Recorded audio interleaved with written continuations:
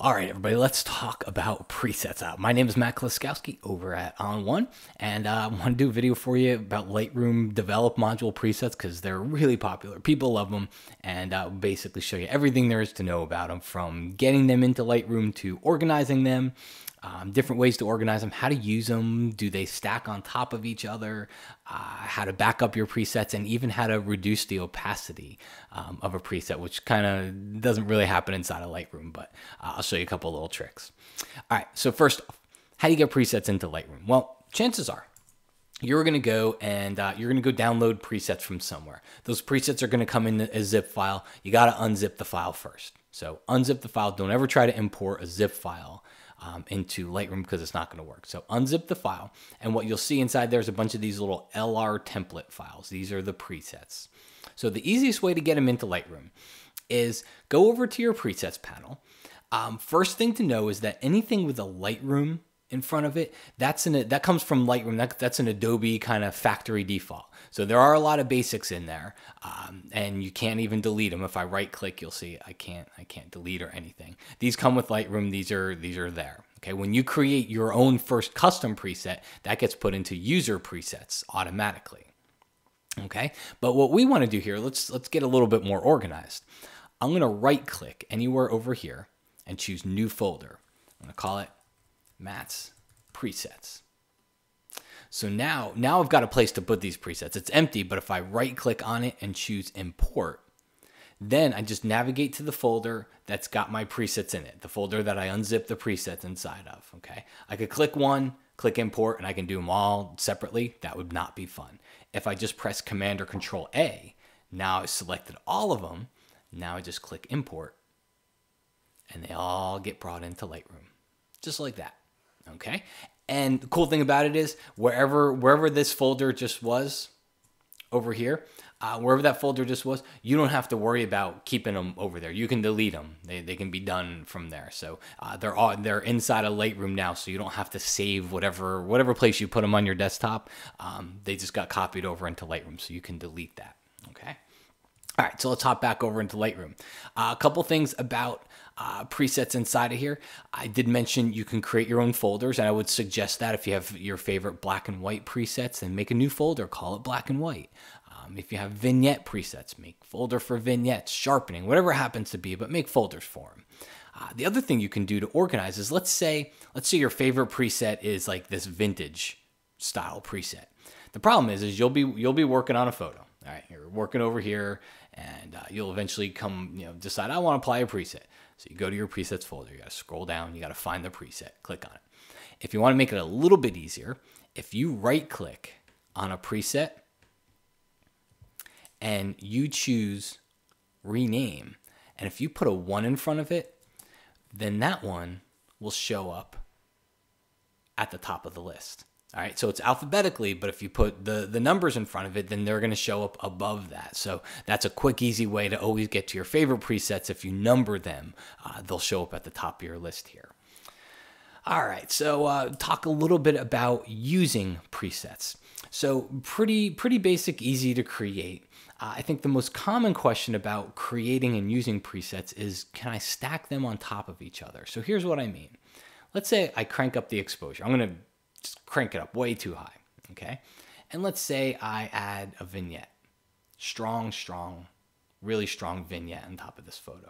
I'm going to go over here to my presets panel, click on the plus icon, and I'm just going to call this, we'll just call this sample 1.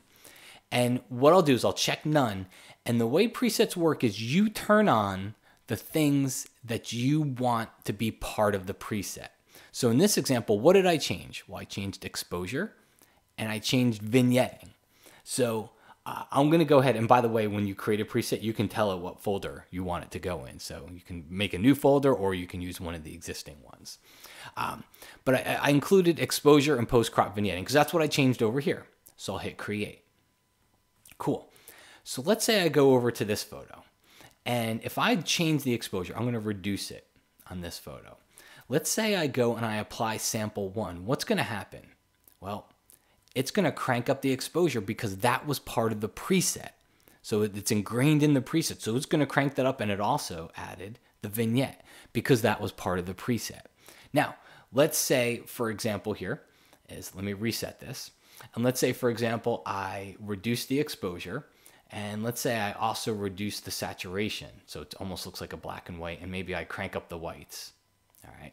So now when I go click and apply the sample preset that I created before, what's going to happen? Well, it boosted the exposure because that was part of it, but it left the whites and it left the saturation alone because that wasn't part of the preset. So the way that presets work, if you want to stack them on top of each other, is if the latest preset that you added overrides a setting that's already in another preset, then the latest preset's going to always override everything. If that setting wasn't in another preset, then it will stack. It'll stack just fine. But if it was in one of those other presets, it's always going to override whatever setting is over here, it will override that. So if there's a setting that's not already changed, then sure, you can stack it. Okay, let's talk two more things, backing up presets and then how to reduce the overall opacity of a preset. So when it comes to backing up, really simple. Easiest way to do it would be find a preset, any preset, and just right click. Choose Show in Finder or Show in Explorer if you're using Windows. All right. So what that's going to do is that's going to show you the folder that preset's in. Okay. But if you look at your folder structure, that's in the user presets folder. Okay. There's Matt's presets. So those are in there. So that's great. I can back up that folder and I can back up that folder. But let's say we go back one more level and go back to develop presets. So what this is all the develop presets inside of Lightroom. Okay. All of them. And in fact, next to that, below that is all the presets in Lightroom, from metadata presets to print presets, everything. But the way it works is you just back these folders up. Okay, so really most people are concerned about develop presets. That's where we spend most of our time. So what you would do is copy and paste this develop presets folder to a safe place. All right, it's backed up. If something ever happens, you can restore it and put it right back where it should go, right set into your Lightroom folder. If that ever does happen, just restart Lightroom because it just needs to restart to pick up any changes inside of there. But that's a quick, easy way. Again, just right click, choose Show in Finder, Show in Explorer, whatever you're using, and then just back up a couple levels of folders, okay? Not just user presets, not just Matt presets. We want all the developed presets that we have inside of Lightroom. So copy and paste that folder to a safe place. It's really small, shouldn't take up much space at all, and you can make sure you keep them safe. All right, last thing here. Let's talk a little bit about reducing the opacity of a preset. Probably one of the most common questions that I get. So I'm going to take a photo here. Let's apply a preset to it. Let's go with the Sin City. Kind of, she's wearing red. So we have, I'm going to hit the backslash key. That's before, that's after. The question that I get a lot is, can I reduce the overall opacity of a preset? There really is no default way inside of Lightroom to do that. So what you could do would be go find every slider that this preset moved and reduce it a little bit. And that would have the effect of kind of reducing the opacity. If you want to take it that step further, what you'd need is some type of layering to happen with this. So what I would do is I'll hit reset. You can do this in one of two ways, but to me the easiest way to do it is right click and choose Create Virtual Copy. So now I have an original and I have a virtual copy right next to it. I'm going to go ahead and add the preset to the virtual copy. So what I have now is my before and my after. You can see I have them both together. Shift click to select both, and you can do one of two different ways. If you're a Photoshop user, you can go to Photo, Edit In, go down here, Open as Layers in Photoshop. The other thing that you can do is you can bring these over into On One, and we can go File, go down here to Plugin Extras, and open this up into Perfect Layers. And it'll actually take you into On One's Perfect Photo Suite.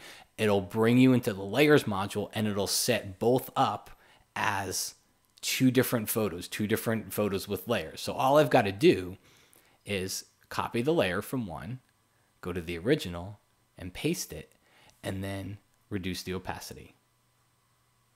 Okay. Okay, so that's how I could fade a preset between the two. It's a really easy way to do it. Not to mention you get a couple different blending modes here, so you can experiment with that because it'll do the same thing. And Photoshop has those blending modes as well, so it'll work exactly the same. But if you're looking to reduce the opacity, if you're looking to fade a preset, and you don't just want to go find all the sliders, that's really going to be the best way to do it.